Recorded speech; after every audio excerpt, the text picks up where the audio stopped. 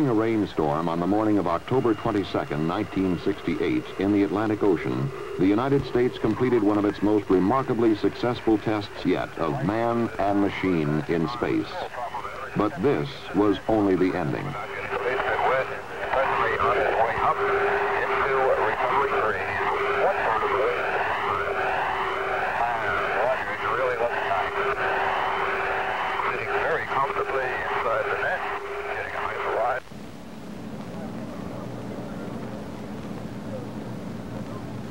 It was on a clear morning almost 11 days earlier at the Kennedy Space Center's Launch Pad 34 in Florida that we witnessed the beginning of the first manned mission in the United States Apollo program to land astronauts on the moon. The purpose of the flight of Apollo 7 could be stated very simply: prove that the spacecraft command and service modules would function properly in space long enough to carry men to the moon and back. Accomplishing this was considerably less simple. It meant showing that a brand new spacecraft, far more complicated than its predecessors, would operate so well it could be trusted to take men well beyond near-Earth orbit. The astronauts were spacecraft commander Walter Schirra and pilots Don Isley and Walter Cunningham. The Kennedy Space Center had spent long days in preparation and checkout, working toward a launch time which had been set for months. It was not by chance that Apollo 7 lifted off only 2 3/4 minutes after the appointed moment. 5, 4, ignition, GR.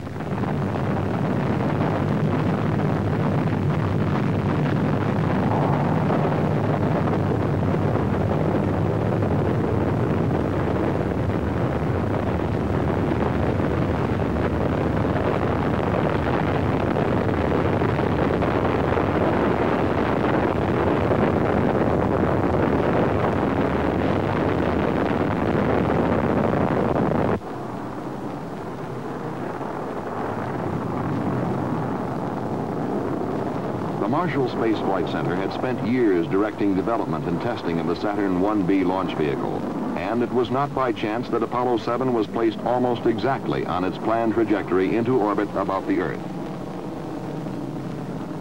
Your Godspeed, Apollo 7. Thrust is okay. Roger thrust. Roll, roger, roll. Very early in the flight, the general pattern of go for Apollo 7 was established in a conversation between the spacecraft and mission control at the Manned Spacecraft Center in Houston, Texas. Right on the old button. Very good. Flight booster. Go. We appear we may be slightly marginal on rocks. We'll keep it. Okay, stand by. Cut off. J2 cut off. Beautiful. Fido. Flight Fido, we're go. Go across the board. CMC looks good, flight. 25,553. H dot is minus 4 balls 1. Roger, copy. Apollo 7, we have you go for orbit. You're go for orbit. Apollo 7 was also go for an exhaustive series of tests of its worthiness in space. One of the first things which had to be learned was whether the astronauts could control the spacecraft combined with the S-4B Saturn stage. A very similar thing would have to be done during the early phases of a lunar mission. The answer was not long in coming. 3, 2, 1, mark. S-4B test complete. Beautiful. That was outstanding. Real fine, outstanding. Next, the spacecraft and S-4B stage were separated. The question now was whether the astronauts could turn their spacecraft around and control it to the degree required for future physical link-ups with equipment in space. For this, too, would have to be done in the lunar flight. And again, the answer was yes. Was it little flashes like Gemini? Something that will not be seen in the lunar flight or in any other forthcoming Apollo mission were the panels at the top of the S-4B stage. They will simply be jettisoned in the future, but they drew comment in Apollo 7. And the slot panel at the top, left, and bottom are opened at I would just be about a 45-degree angle, and the slot panel on the right is just opened, maybe 30 degrees at the very best. Roger. Looks like you're looking at a 4-jawed angry alligator. Apollo 7 escorted its spent S-4B stage through space for perhaps 30 minutes, then departed. That's a bigger one, Tom. Rated now? Yes. Yeah. It's absolutely beautiful here. The following day, Apollo 7 burned its spacecraft propulsion system for the first 2 times in the mission and returned to its 4-jawed alligator, which was now angrier than ever. And Apollo 7, Houston, how close are you now? We're close to about 70 feet. It's tumbling rather wildly, so we're trying to stay away from it. Roger, understand. Bring your copy, Jack, go. Okay, separate. In this maneuver, Apollo 7 had accomplished the first rendezvous of the program, and in so doing had proven capable of meeting still another requirement for lunar flight. 1618 plus 1221. Then, as we were to see in some of the most dramatic film ever returned from space, the crew would settle down to a weightless life in a spacecraft with 4 times more room than Gemini. Rate command. Off. Minimum. Low. Off. AC. There would be a host of other tests under a host of other conditions. The equipment and systems required to sustain men's lives, to guide and control and propel the spaceship, to provide electric power, to communicate with those on Earth, would time and again prove their mettle. The propulsion system, for example, was burned 8 times, and it behaved perfectly every time. Off, down, and guard.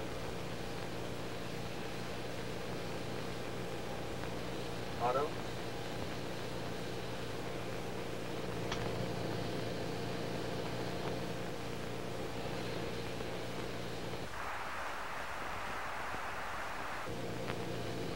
The crew worked with a telescope and a sextant, taking landmark and star sightings for navigation, as will be required for lunar flight.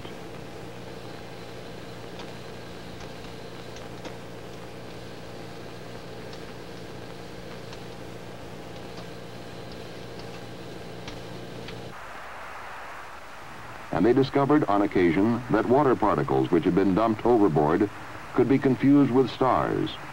Care will have to be taken to avoid this confusion on future flights.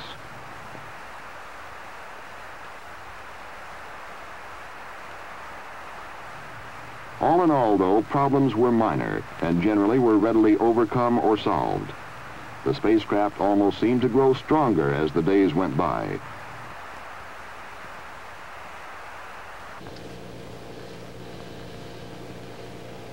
But Apollo 7 was as much a test of man as of machine, and human errors were not taken lightly. Apollo 7, Houston, we acknowledge the error on the ground here. Okay, I'd like to have the ground get to work and look at the sleep website, because The error had led to an interruption of a sleep period for the astronauts, who were understandably irritated after days of hard work. It was imperative that this situation be remedied. I want the rest of these work crews worked out there. Maybe we can move up burn 3. How about giving us a chance to get some sleep? Apollo 7, Houston, understand. There were also those problems to which man is susceptible but cannot control, like the common cold. Oh, very good. I got a couple small items for you. Wally took a couple ounces of Actifed. Walt took 1 Actifed only. He feels fine. He just got a little stuffy headphones. And I put some nose grease in mine because my nostrils are a little dry. Besides, it smells good.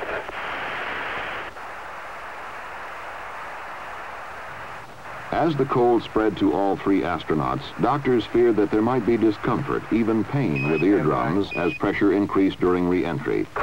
The astronauts were able to cope with the problem, however, by taking decongestants and holding their noses and blowing to equalize re-entry pressures.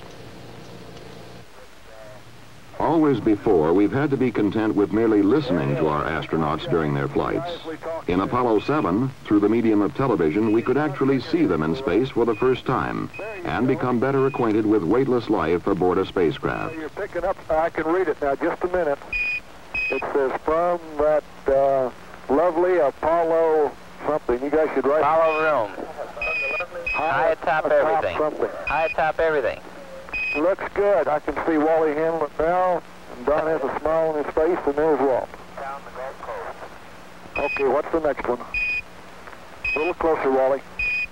It says keep those cards coming. Cards and letters coming in. Coming in, folks. It's loud and clear. Roger. Good morning to everyone in television land. You're looking at the right-hand portion of the main display console. In the upper left-hand portion of your view, you would see the instrument that has to do with the cryogenics that are used to power the fuel cells and provide breathing oxygen to the spacecraft.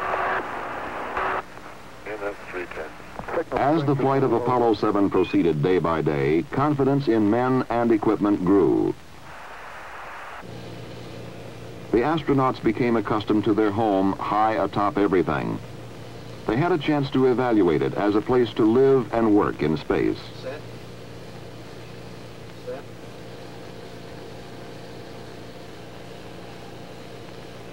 Is that all?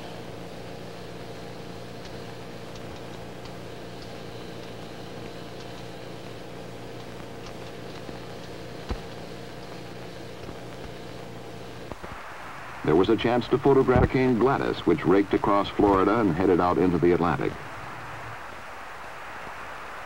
There was a chance to photograph areas of the Earth not previously pictured from space. For example, the coast of Chile and the Andes mountain range.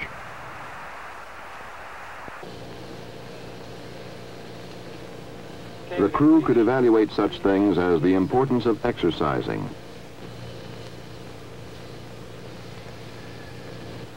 the quality of sleeping arrangements, the palatability of food, seemingly small items, but things of essential importance in a lunar mission.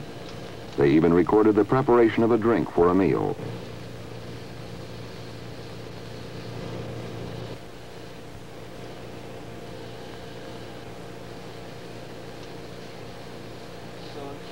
We have Comet Australia. By the time Apollo 7 entered its 11th day in space, it had exceeded the time required for a flight to the moon and back. It was also well on its way to accomplishing all planned objectives and more. Apollo 7 was called 101% successful. On the morning of October 22nd, 1968, Apollo 7 began its final revolution, the 163rd. At approximately 259 hours and 39 minutes after liftoff, the spacecraft propulsion system was burned for the final time, and Apollo 7 headed home to Earth.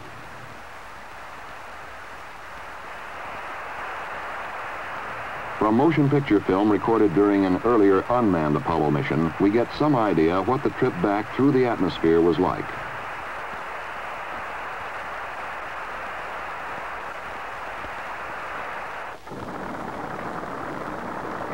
In less than an hour after touchdown in the Atlantic Ocean, the flight crew emerged from helicopters which had brought them to the recovery ship, the carrier USS Essex.